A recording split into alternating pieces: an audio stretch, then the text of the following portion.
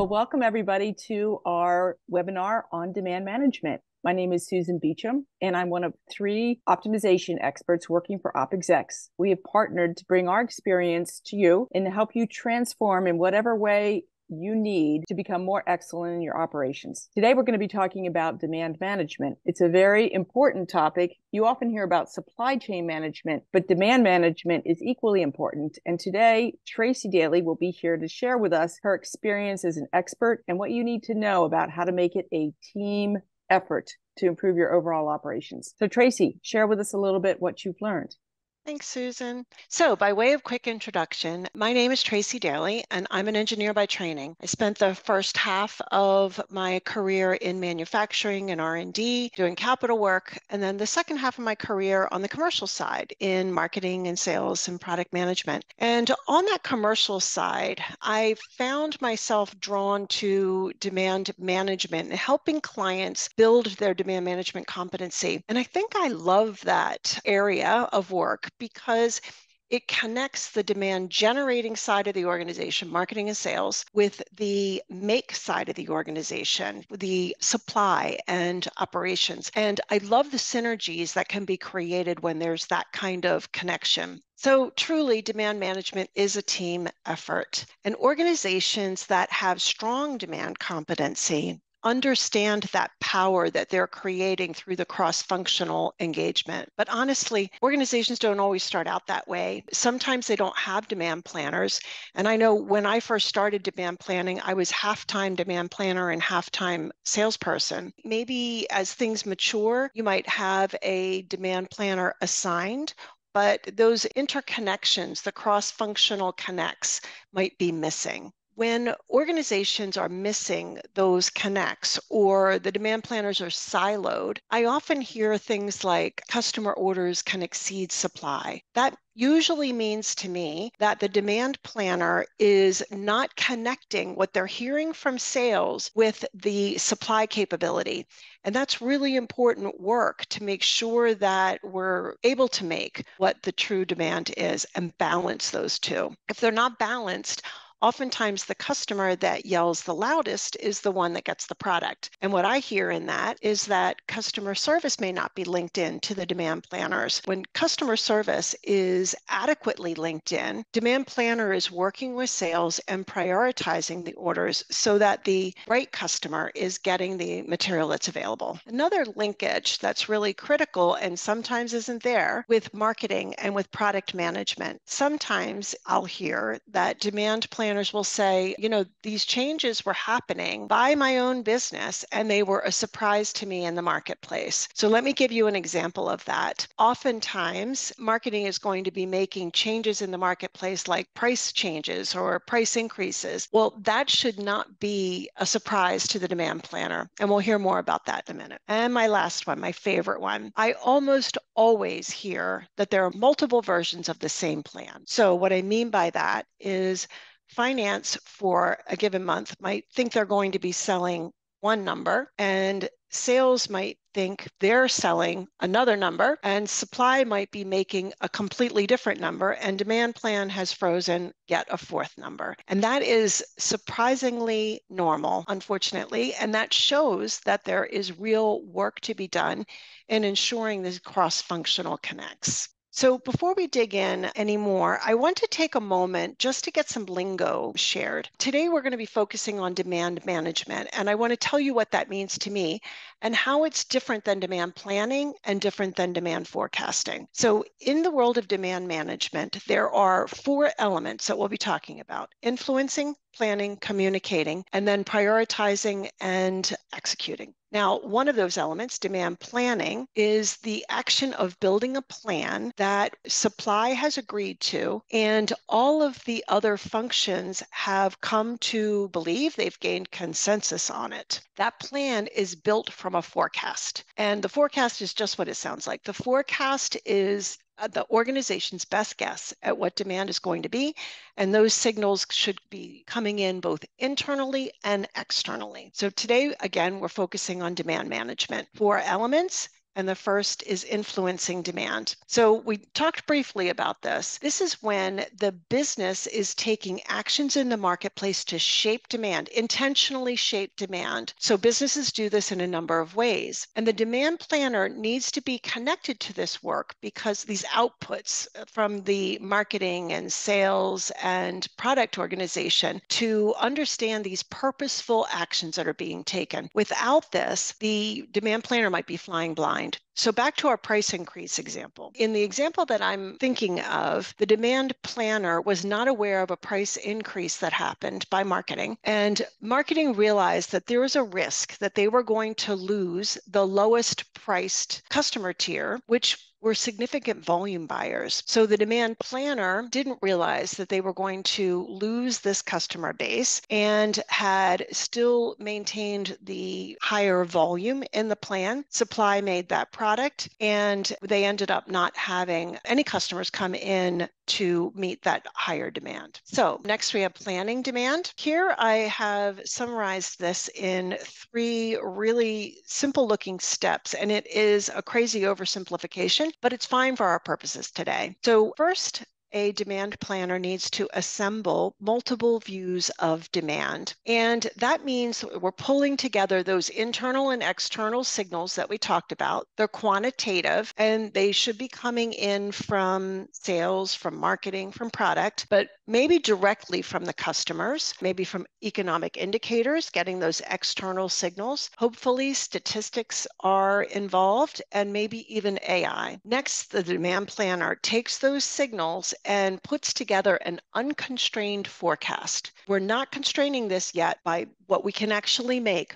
We are putting together an unconstrained view of what the true demand is. Then that forecast is shared with everybody to make sure that there's consensus. We all agree. Then that forecast goes to supply, and supply says whether they can make the product. If they need to constrain, they do that, and the demand planner prioritizes one customer over another to make sure that the right customers are getting the material that's available.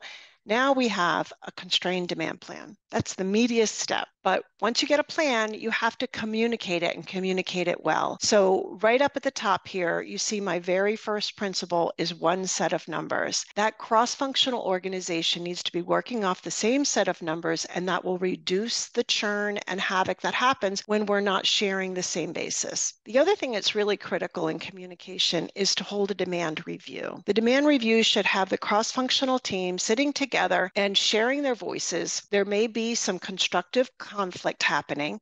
We're talking about the risks. We're talking about the assumptions behind the forecast so that we can get to a plan. Then the demand planner should be the one to represent that plan through the S&OP process and in the commercial processes. And what I love about that is that gives the demand planning role some status, and that becomes a sought after role when you realize that the demand planner has a seat at the table. Okay, we've got a plan, we've communicated, and now the customer orders are coming in. So we need to execute the demand plan. And that means that we need to do what it takes to get the customer demand met in the current month. It means we're tracking orders. So we're seeing the orders that come in, but what happens if the orders are higher than the demand plan intended? So as an example, let's say the demand plan has 100 units in it, but the customer orders are 120. So what happens next is that the demand planner recognizes that we're over and needs to talk with sales and supply and customer service and do that prioritization that's so critical to the execution. The other thing that's really important here is that the demand planner needs to understand the sales policies and the order fulfillment practices. So going back to our example, let's say, again, demand plan 100 units, but now the orders are at 80. We don't have enough orders to meet our demand plan. Well, let's say your sales policies have set a 30-day lead time. If that's the case, the organization, you don't have any way to bring in an order and meet it in that current month to get to your 100 units. So the next order that comes in is going to be met the following month. Connecting the demand planner with these kinds of sales policies and the order fulfillment practices makes sure that the planner has even more firepower in planning the future month's demand. All right, so with all of that underway, let's say we're getting ready to build our demand management competency. Where do you go? So I think the best place to start is with our best practices. Best practices should be used to establish how the work is getting done. And those best practices may actually shift and change over time as your organization matures, and that's okay. The other thing that you get when you are establishing best practices is you get a view of a planning cycle. Write it out, and I'll show you a view of one shortly. You get to see from a planning cycle when the work is getting done, what's getting done, who's doing it. It's a really critical thing to share cross-functionally. So again, everybody understands the rhythm of the work and there's an expectation of what's going to happen next. And then lastly, there's always room for continuous improvement. Continuous improvement is driven by measuring your current performance and demand versus your best practices in that planning cycle. And when you do that well, the continuous improvement opportunities will be evident. So let me take this down to earth a little bit and give you two views. So first one is a typical planning cycle. Fairly simple view. You can see the process steps in the middle. So these are the process steps that will be used to take that demand plan through a cycle. Cycle, let's say a typical cycle workday, 21 workdays. And here we also have a view of the inputs and outputs that are critical to those process steps. But the other fun thing to do, and it gets complex though, is to overlay the cross-functional team on top of here so that you can see who's supposed to be doing what. That takes a little bit of finagling, but it's worth the effort. And then I was talking about continuous improvement. It's really fun to see how an organization measures up in their demand competency versus the best practices. And I'm realizing I'm saying that's fun, but that's fun to me. And I'm sure that it would be fun to you as a demand planner if you're a demand planner. It's fun to take a look at how you're measuring up and then look for those improvement opportunities. So our takeaways then there are four elements of demand management. The cross-functional engagement that we've been talking about ensures that everyone trusts the demand plan and is working off of the same set of numbers. We should use best practices to establish how the work is going to get done and then drive continuous improvement by measuring the current performance versus best practices. So Fidel is going to talk with us next about an example that he's seen in the past where continuous improvement was pivotal. Fidel? Thank you, Tracy. Back in 2004, I was assigned to be the plant manager of a small fabrication facility that also had finished goods assembly.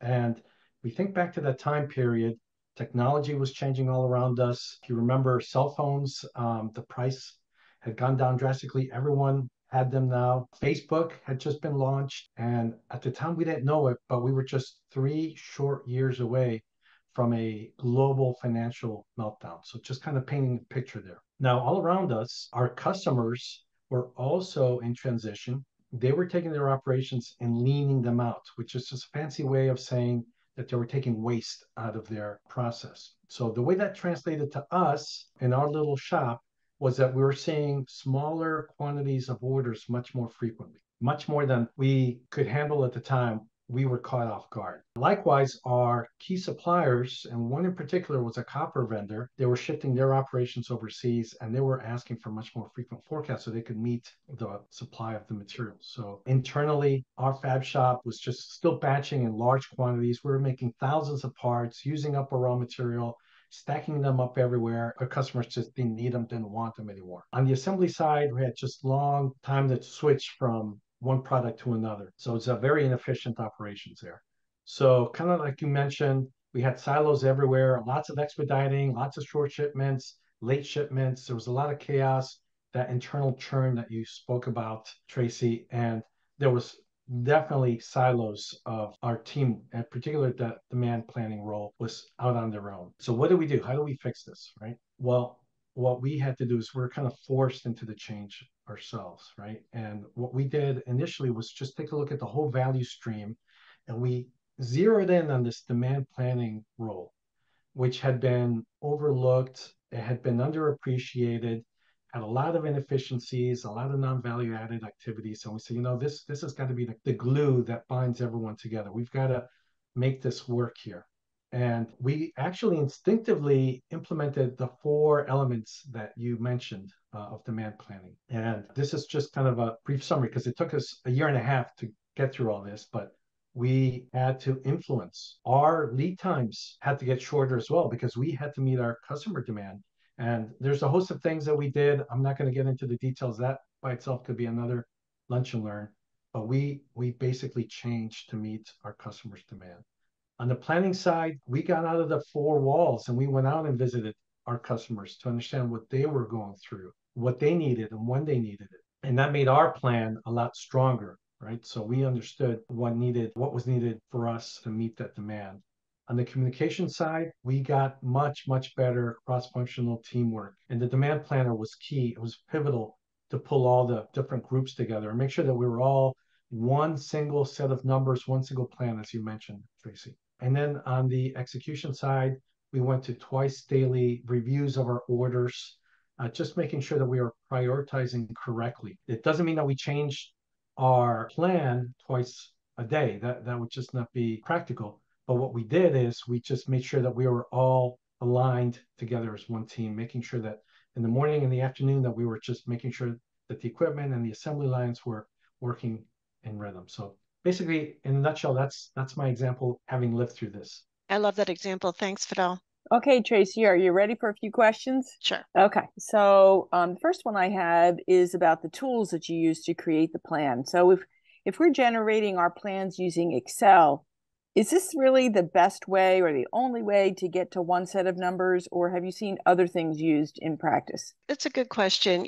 Everybody starts somewhere, right? And Excel is such a great tool. It's accessible. It's easy to get started there. As you're growing your demand competency, it's okay to start with Excel. And as you mature, you'll start to see you'll outgrow Excel, but it is an enabler in the beginning. It's hard to share. So when you're going cross-functionally, your eventual goal is to get to an enterprise system, something like SAP or OMP. They have demand modules baked in, and it makes it much easier to share cross-functionally. That being said, I have done it with Excel, and we've worked off of one set of numbers, and there were little gurus behind moving data from one part to another into systems. It is physically possible. Excellent. Okay, thank you. All right, the next question I have is really about how do you start? So understanding that these cross-functional interactions and this teamwork is really critical, and I thought Fidel's example did a great job of exemplifying this. But how should we start? I mean, you presented a planning schedule that looks like that's what it would be like when you get to the part that you're using it. But when you're just starting, how do you start? Where would you go first? Yeah, I'm a big fan of starting with what somebody else has already learned. Go to the best practices. So people who have been through this journey have started to build best practices. But let me say, best practices in demand management are lagging the best practices in the supply competency. So supply competency has been around, since the 80s and has really matured. Universities teach it, but universities are not really teaching demand management. So it's a little bit harder to find those best practices. You have to look a little bit harder. I'm just realizing that we do have a chart here. If you're interested in learning more, I do have a course series on demand management. You can go to our OpExecs website. Love talking about this stuff. I can chat with you. There's another nice resource that we have in the US Institute of Business Forecasting and Planning. It's the planning word. Yeah. So IBF is another great place to go for the stewards of demand planning. Awesome. How about one last question here? When I look at your charts about the functions that are involved in the demand plan, I see that you don't have operations represented as one of the chevrons, if you will, as part of the cross-functional interaction. Why is that? Yeah, that's a conundrum, right? Because demand planners don't typically call the site, right? Or walk on the site. They're not connected to the site. Our link to the operations or manufacturing is through supply. So hopefully, if the organization is mature enough, there's a supply team that's already established, and the supply planner or manager is the one that the demand planner is linking up with. Now, if that supply role is missing, by all means, there's somebody in operations doing the planning. So that becomes your pseudo supply planner, and that's who you're linking up with. Got it. Okay. All right. Well, I think that's all the questions that we have for today. If you're watching this webinar and you're interested in learning more, or there's another topic you would like us to handle on a Lunch and Learn, please do let us know. You can go to our website. You can email Tracy or myself or Fidel and let us know what you'd like to hear more about. We would love to take on a new topic and have you join us. Thanks again for joining, everyone. Thanks all.